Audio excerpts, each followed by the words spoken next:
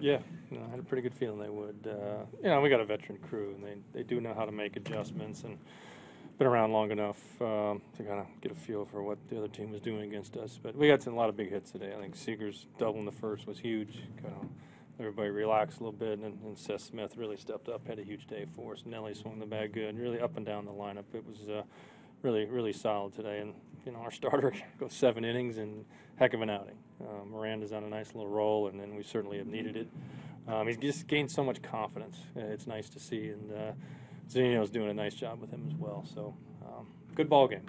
We needed a win. The last couple of days got away from us, and then get back on the right track again. What do you like more from Miranda's line?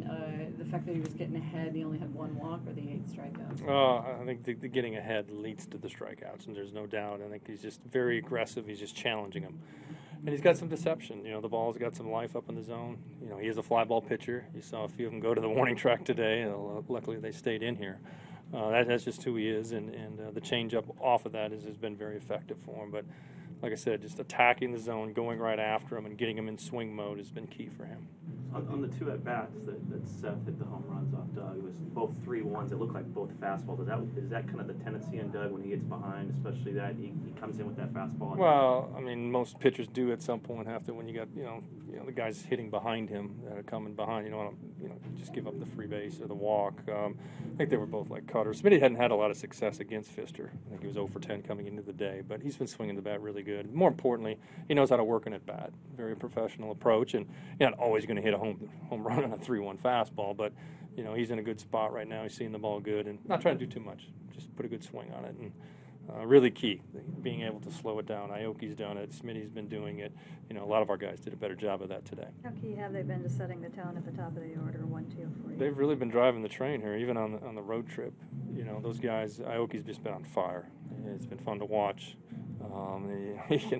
He'll drive the other team crazy, just to slap, and he always seems to find a hole, and we're enjoying it right now. But really, really important to make the pitcher, work and extend himself with those guys, and then by the time he gets to the middle of our lineup, we're in pretty good shape. Miranda's 4-0 now in September, and 4 starts. What is it about him that gives him this, composure in the pennant race? No, I don't think he's really thinking about pennant race. I think he's trying to figure out a way to be a part of this team and contribute and do what he needs to do to create, future for himself. And along the way, we're benefiting. So, really, really happy for him. And I think, Zunino's, like I said, done a really good job with him, as Mel has, just like getting him to believe in his stuff and just trust it. And confidence, and you can see it growing, and it's fun to watch. He seems to be pretty fearless. The attitude out there. No doubt. He believes in himself. I think that's half the battle. At this level, you have to believe you belong and that you can contribute on a winning team, and that's what he's doing right now.